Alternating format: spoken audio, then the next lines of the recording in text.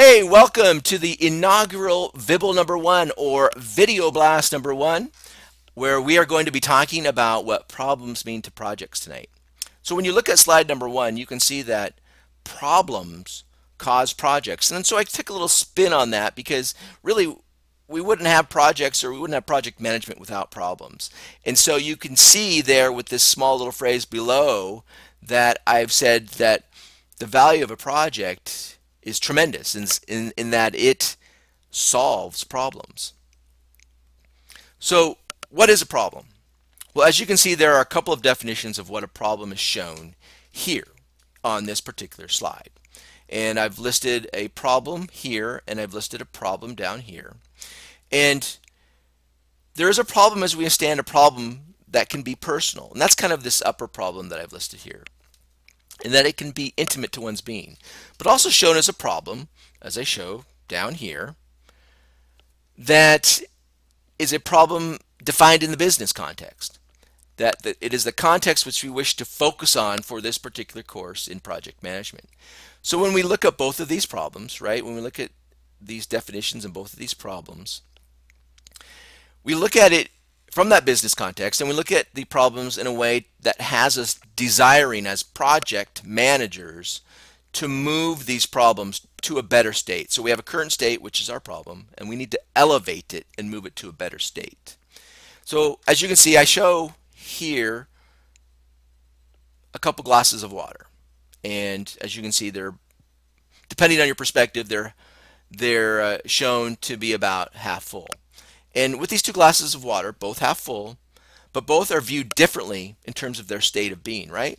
I mean, the idea here is I want to be able to show that we have good problems, that is, you look at the glass half full, so we look at it optimistically, but we have bad problems where we look at the glass that is half empty, right? And so that could be considered, well, it's not a great problem. And so the whole point of this graphic that I'm showing you is that in organizations there are two types of problems that we must understand. Good problems and bad problems. And you know, as much as we fix bad problems, we also need to fix good problems. And so understanding that, we don't hold back in managing projects, and so we address both types of problems.